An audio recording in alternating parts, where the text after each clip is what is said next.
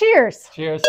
And welcome to Wine Wednesday with Kriz Physical Therapy. I'm Dr. Tiffany Kriz. And I'm Dr. Mike Kriz. And on today's episode of Wine Wednesday, we are going to talk about some potential causes, some things that people do as they are returning here to Southwest Florida after having been gone for the summer that might cause hip pain.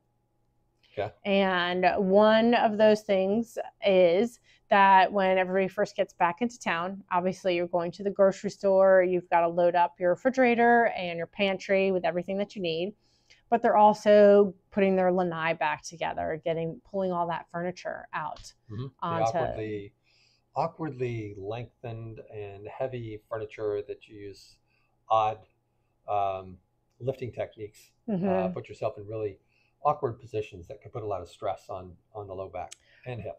Right. And when people are down here in the wintertime, they are extremely active.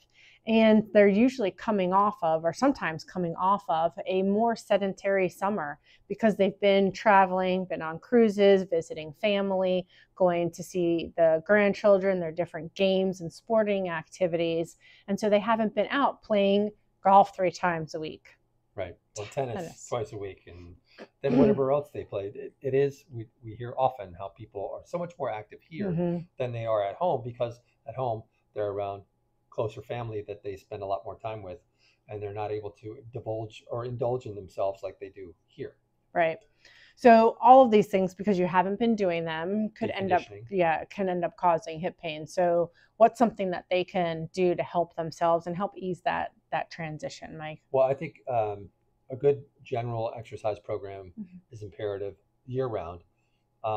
Staying mobile and flexible and strong, and using appropriate lifting techniques, having somebody else help you lift something that's awkward. But using appropriate lifting techniques is probably most important, especially when you're talking about moving furniture back out on the lanai, especially the heavier chaise lounges and other things that are very awkward and sometimes heavy. All right. Thanks for watching, and cheers. Cheers.